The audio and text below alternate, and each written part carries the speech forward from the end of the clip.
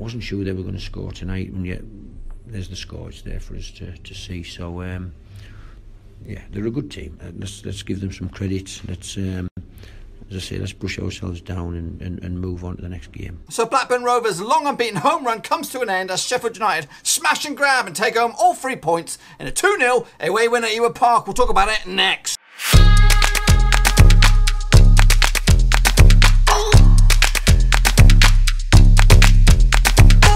That's right, folks, back once again with another match review, this time looking back at Blackburn Rovers' midweek clash up against Sheffield United at Ewood Park. Now, we'll get to that in just 1 second. Now, if you're new to the channel, smash the old subscribe button to keep you bang up to date with all things Blackburn Rovers related, Championship related, world football related. We're going to all here under one roof. Now, let's jump into the thick of things and take a look at the match that took place at Ewood Park, and it ended up being 2-0 win for Sheffield United, thanks to 2 goals from the legendary, I think he's in that category now, legendary veteran. He's also in that category, striker Billy Sharp, who can score goals for fun at this level, as Sheffield United completely, absolutely outplayed Rovers from the first whistle until the final whistle. So we were not really in this game. If you have a look at the old the statistics, is a little deceiving, but let's take a look at it anyway. 13 shots apiece for both sides. Rovers actually dominated possession with 54% compared to Sheffield United's 45%. We also had a better success rate on passing with 78 to 71.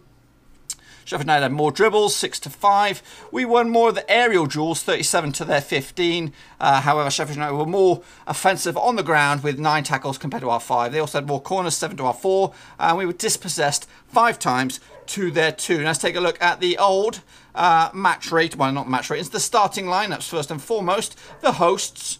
David Raya between the sticks. Then we had Amari Bell, Derek Williams was in the back 4, Lenihan and Bennett made up their old right back. And then we had Armstrong, Smallwood, Evans and Reed, Bradley, Dack and AG up front. Let's take a look at my match ratings for Rovers. Not the greatest reading, I'm afraid. David Raya with a 7. Probably one of the man of the matches in my eyes. Amari Bell with a 6. Derek Williams with a 6. Darren Lenihan with a 6. Elliot Bennett with a 5. Not an uncharacteristic 5 for Elliot Bennett. Then we had Armstrong with a 6, Smallwood with a 6, Evans with a 6. And Harrison Reed with a 7, probably him and Raya, a bit of a toss-up for who got the man of the match. Bradley Dack with a 5 and Big DG with 5. So Dack completely blocked out of the game. We could never really get to the thick of things. And I think a lot of the finger of blame will go to how Sheffield United set up. And let's take a look at that as well. They set up with their 3 at the back. Henderson, obviously, arch nemesis between the 6. He's going to go down in folklore as one of them people that you just don't like, especially if you're a Rovers fan. But anyway, in the back there, Basham, O'Connell, ex-Rover, and Egan, 3-man centre-back. And they also had Stevens and Freeman on the wings, or the wing-backs, or whatever you want to call them. Fleck, Norwood, Duffy was the man. He was very instrumental in the middle of the park. Obviously, the goal scorer, Billy Sharp, and McGoldrick as well, who's also amongst the goals for Sheffield United this season. So Sheffield United were very, very good in possession. They offered the better chances throughout the game, not just the 2 goals, but all in all, they completely outplayed us, and they looked like the home side as well, to be honest with you. So despite us going on over a year unbeaten at Ewood Park, we actually lost it in a bit of a whimper effort, really. Just kind of pathetic display by Rovers. But I think Mowbray needs to get the old scrapbook out and start preparing for teams that come into Ewood with this formation with 3 at the back, because we had no answer for it. We had no answer. Even the substitutes, when Tony Mowbray came on, Rothwell came on. Who else was the other substitute? Ben Brereton. Again, he's not really having the best of luck. I want to see him start a game. Give him a game to start. I don't think the Bolton Wanderers game is the game for him to start, but we need to get him actually starting some matches to see what he's really all about. I know he is still a bit match rusty, and it's not at that level yet, probably in the same bracket as Rothwell, but I think once we get him match fit, he will start to deliver the goods. He does look a little bit like Bambi on ice at the moment. He did have a golden opportunity, probably the best opportunity for Rovers. But all in all, a pretty lackluster appearance or showing for Rovers overall. I'm not picking out individuals. But anyway, let's take a look at where all the shots took place. Now, we are the orange. I don't know what that long line is that heads towards the corner flag. I don't know whose effort that was. But pretty much, we had a few opportunities. Let's take a look at some more detailed statistics, if I can get my words out. We had 495 passes of the ball. We had more dribbles. They had 14 attempts at some tackles, 9 interceptions, 20 clearances. We blocked them 11 times. We had 651 touches of the ball. They had 571.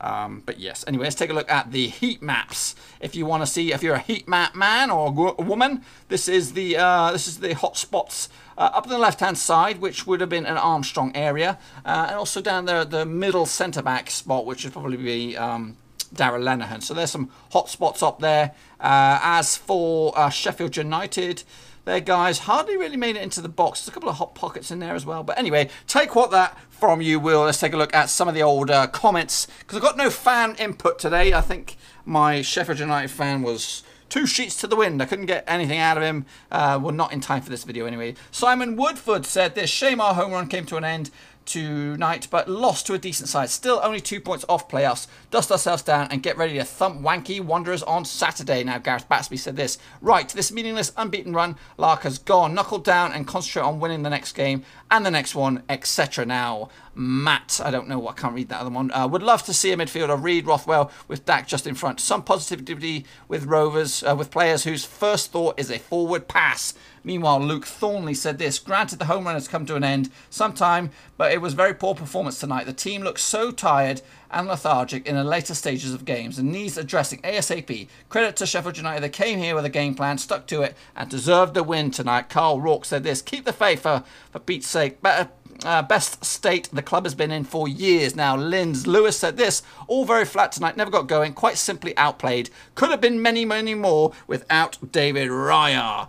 Meanwhile, Rovers Chat said this: we have not been at our best, but we came up against a decent Sheffield United team who played around too quick for us to handle. No need to overreaction to though. It's all about reaction at Bolton. Meanwhile, Andy Neal said this: beaten by a better team both on and off the ball. Rovers had no answer. Rothwell did more in 20-25 minutes than everybody else put together and sums up the night from an attacking point of view. Hashtag Rovers. Meanwhile, Rob Iserwood said this: well, had to sometime. Every faith in this manager and squad. Chris Martin, though, he said this: I'll be surprised if Sheffield United aren't up there fighting for promotion this season based on tonight's performance. They were so well organised, they kept their shape, kept the ball well, and frustrated us all night. The best team to visit Ewood Park this season, I say that much. I'll say that much, he says. Emma Douglas said this: can't complain about that. Better than us in every area. We were never even in the game. Meanwhile, Becky said this: lacked energy and movement. The best team overall won. On to Saturday, which is a big game, and we'll talk about that in a second.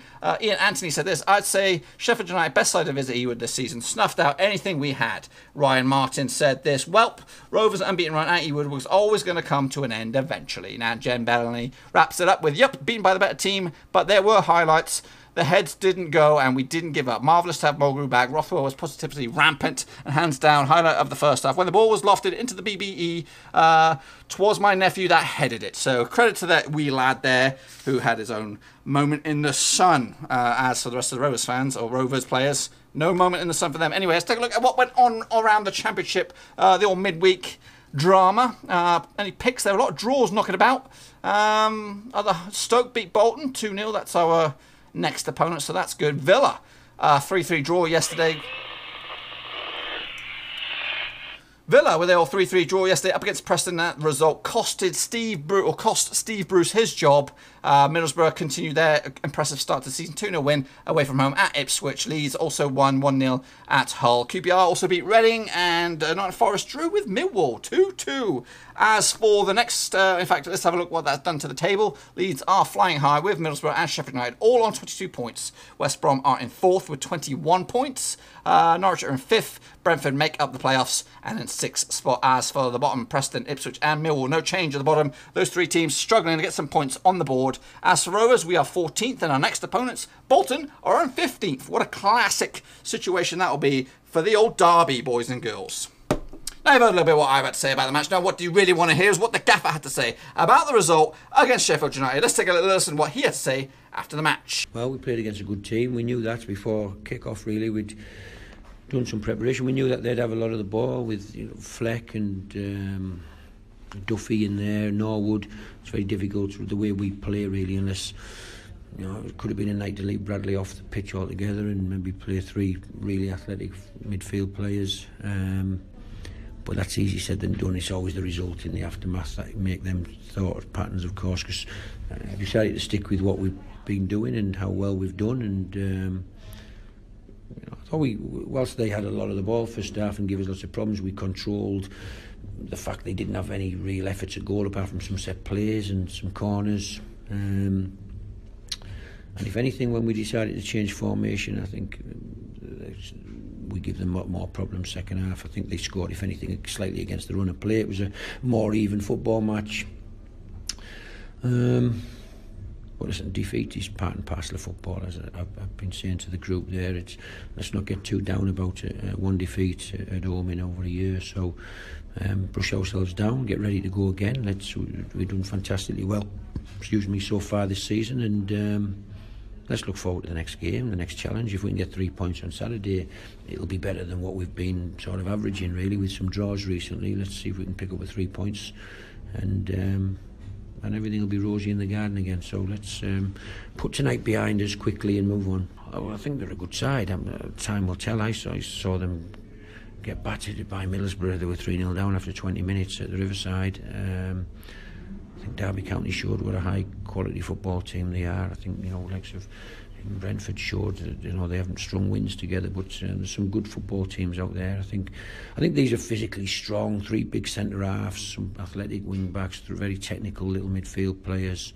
I wasn't sure they were going to score tonight, and yet there's the score. It's there for us to see. So yeah, they're a good team. Let's give them some credit. As I say, let's brush ourselves down and move on to the next game. I think so. I think we shouldn't get carried away. It's the second defeat in 11 games. The defeats are part and parcel of football. We have to understand that. It's almost like a little shock to the system when you lose a game at the moment, and yet we will play against some really good sides this year, and we have to accept that defeats are coming. It's just we have to grasp the moments when we are in the ascendancy and when we're on top, and we have to punish teams, and hopefully we can do that. We do feel, as we've been talking about, as if we haven't really accrued as many points as a performance level as deserved. I'm not sure we deserve to win tonight, but I think, as I said, let's accept this defeat, realise we played against a good side, and let's get ready for the weekend. So it'd be nice to get 3 points and just keep ticking along, keep the points tally ticking along as the games come. Let's see where it takes us. Let's see how this season unfolds in front of us. We're getting to a point now where there's 11 games where the league table starts to take a little bit of shape. I know it's been really, really tight. But we do have to start picking up a few more 3 points along the way, which I'm sure we will with what the spirit we've got and the players we've got. Just continue to look forward to it, really, and as I say, not get too anxious after a defeat. Anyway, let's wrap it up now. Let's take a look at what's going on next time out in the old Championship. Leeds United will take on Brentford on one of the early kickoffs. Middlesbrough go to Forest. Middlesbrough will take on Forest this weekend. That'll be a tasty one. Norwich up against Stoke, we've got the bit between the teeth as well. Preston up against Wigan, another Northwest derby. QPR take on Derby. And of course, Bolton take on Blackburn Rovers. And we'll have a match preview with that match in a couple of days. Maybe within 24 hours. We'll wait and see. And that's pretty much all I've got for you today, folks. If you've enjoyed this video, please give it a good old thumbs up. And if you're new to the channel, smash the old subscribe button to get you bang up to date with all things Blackburn Rovers related, Championship related, world football related. We've got it all here under one roof. So, yeah, it is. Also, check out the old description. Links to my other social media platforms are in there. Twitter, Facebook, they're all in there. So, yeah, bit of a down on the dumpers, this one. But I had a feeling. Sheffield United were going to come away with something, if not all 3 points. It just had that vibe. It had that feel. Sheffield United have been playing really well recently, and they're up in the top 2-3 spots for a reason. It just sucks. It's just the way that we folded today. It's uncharacteristically not Rovers. We've always been there fighting hard to the death, whether it is to get a point or to get all 3 points, or even to lose in style. We've always been there, and today there was none of that. It just seemed like a burst bubble. We're out for the count. Let's just take get this performance out of the way, brush under the carpet a little bit, and let's prepare for a big one up against Bolton. Now, Bolton have started the season. They started pretty well. They've now started to crumble a little bit and are starting to free fall down the bottom of the table. Can we get them on that sort of downward loop towards the, you know, in the recent dip of form, or will they bounce back up against us? Because this is a game that they'll want to come and win. Also, same goes for us. We'll want to win this one. But no, you got to give credit to Sheffield United. They came in with the plan. They stuck to it. They got all 3 points. They got 2 crucial goals. Billy Sharp knows how to do that in this level. And in the end, they go away with 3 points, and they are sitting pretty in 3rd place. Anyway, that's pretty much all I've got for you. Until next time, thumbs up, subscribe. Ciao for now. Thanks again for watching. Please like, share, and most importantly, hit the subscribe button to keep you bang up to date with all things Blackburn Rovers related, Championship related, football related. We've got it all covered right under one roof. And while I still have you, please be sure to check out some of the old videos scattered along here. I hope.